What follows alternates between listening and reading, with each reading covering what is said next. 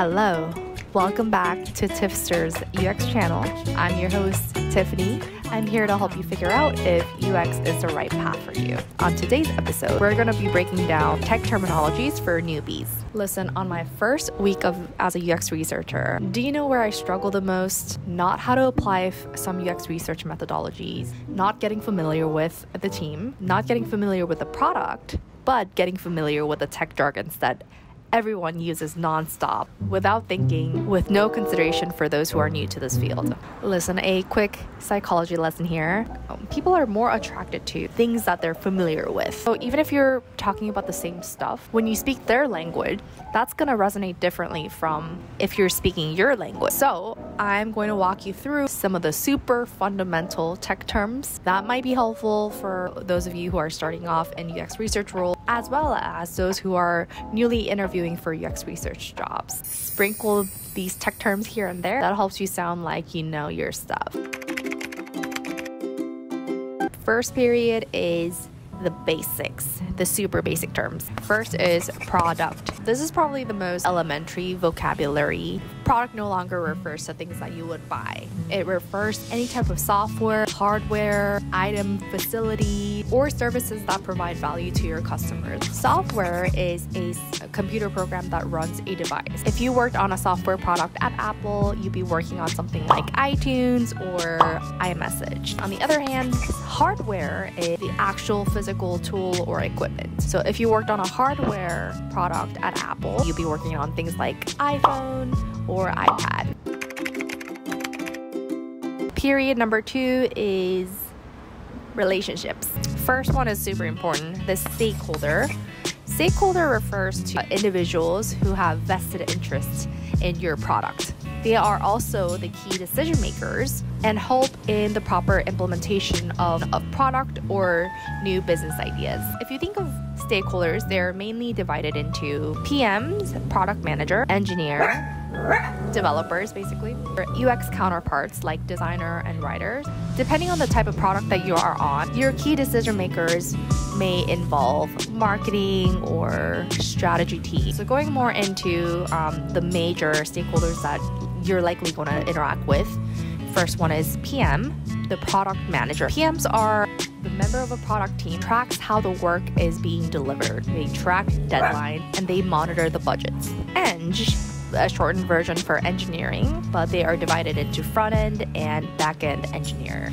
Those are going to be the people who code our ideas so that it becomes a reality. QA engineers are quality assurance engineers that has responsibilities of testing a product, reporting to developers or designer what needs to be changed or fixed or improved. QA engineers are kind of like UX researchers on the evaluative side, in that you're kind of testing out if there's any kind of errors throughout the implementation of a new idea that needs to be fixed.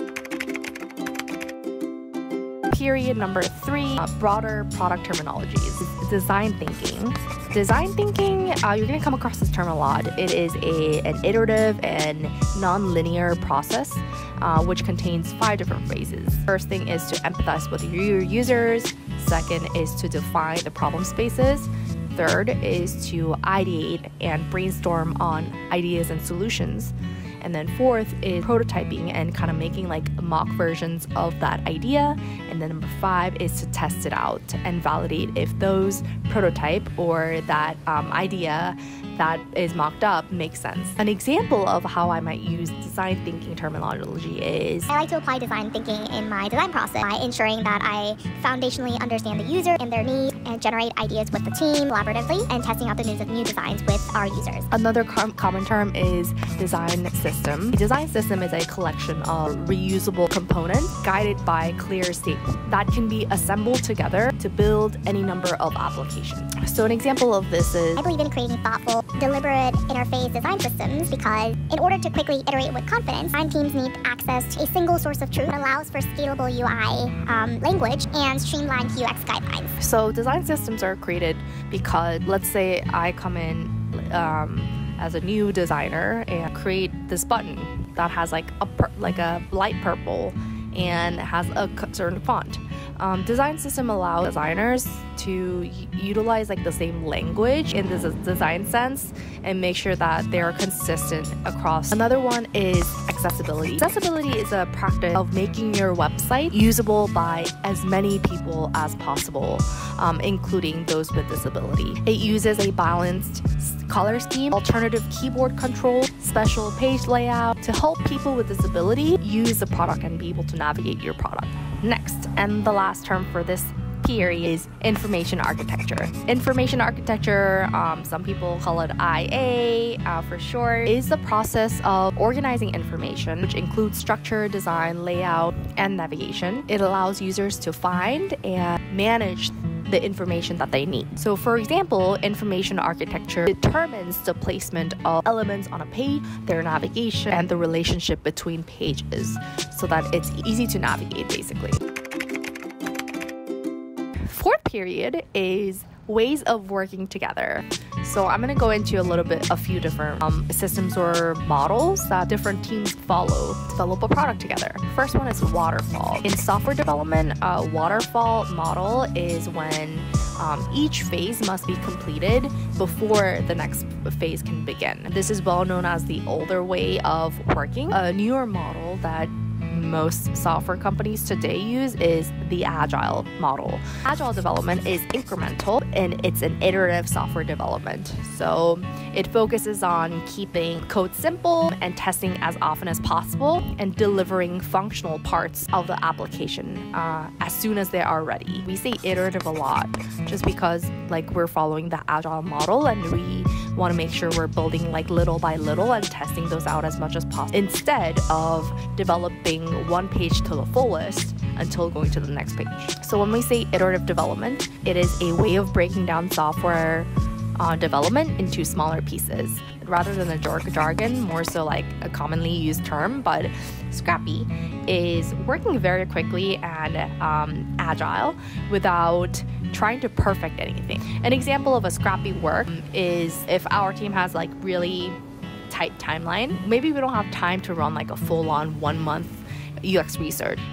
Being scrappy is doing what I can with what I got, basically, by trying to get as much helpful insights as possible in a shorter period of timeline, which may involve talking to fewer participants in a study, but making sure that we're working with what we got rather than trying to perfect a research study and making sure it's as perfect as possible. Last term for this period is sprint and an agile software development. Sprint is a specified period of time within which an assignment must be completed. Sprint can last anywhere from like 1 to 3 weeks, depending on the business. But in design, when we say sprint, a design sprint is a unique like 5-day process of testing ideas, brainstorming ideas together, solving big problems by prototyping and testing ideas with others within that 5-period timeline.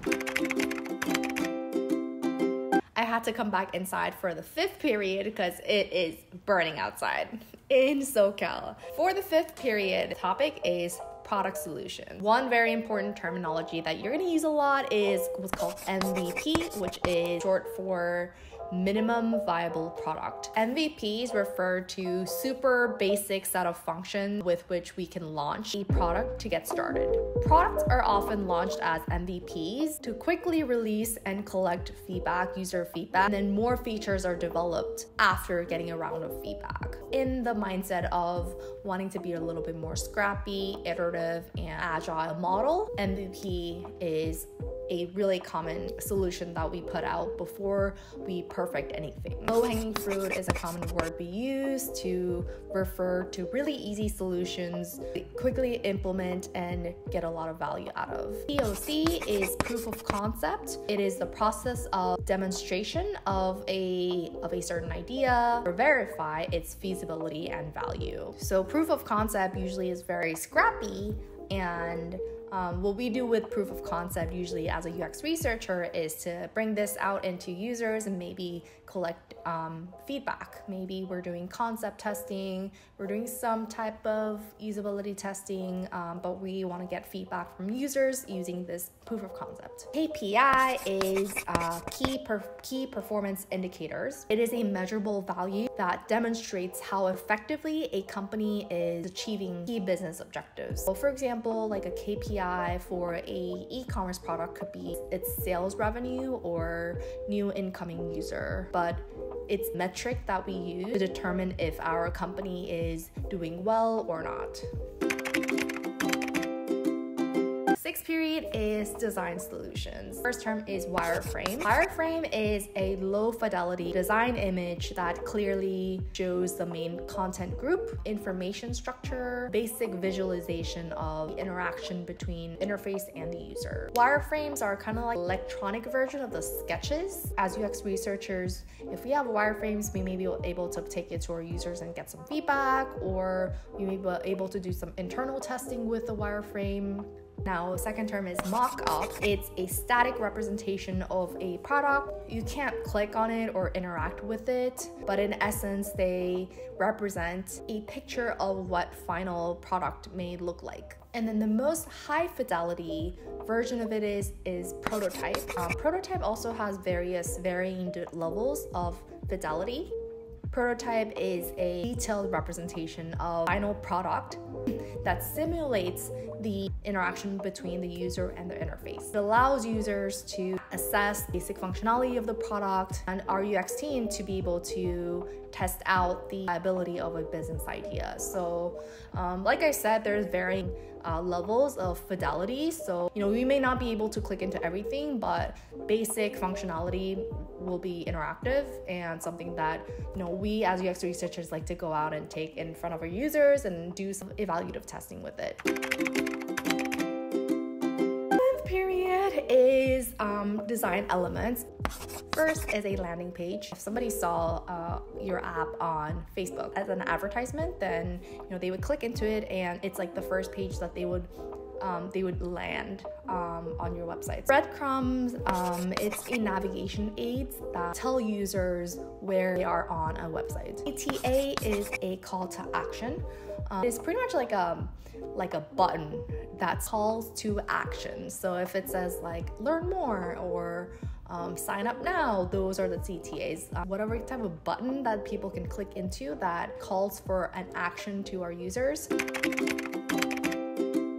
Okay, eighth period and the final period, the engineering world that we are all not familiar with, but it's okay. I'm just gonna walk you through some of the most basic terms. So what is a back-end development? The back-end is the engine room of a website or a hardware or whatever product it may be. Back-end developers deal with what powers the site, powers the app, and its core functionality by developing logic. Other hand, front end is what you see, what our users see, interact with. Front end developers usually create like visual interface. It creates like functional, visible, viewable interface and experience to our users. What is a bug? Bug is a problem causing a program to crash or produce an invalid output. Backlog is a list of all the work that is due to be completed, like a to-do list for the team. The Agile product backlog lists of priority features. Product managers will be managing this backlog of items that need to be taken care of, like features that need to be taken care of. The higher they are up on the list, it's more high priority work. The lower they are on the list, they're low priority work that can wait a little bit. Well, that wraps up the lessons for today. Thanks for tuning in to the Hill Along 8 periods of studying on YouTube. Thanks for watching. Bye! Following the linings on your cheeks.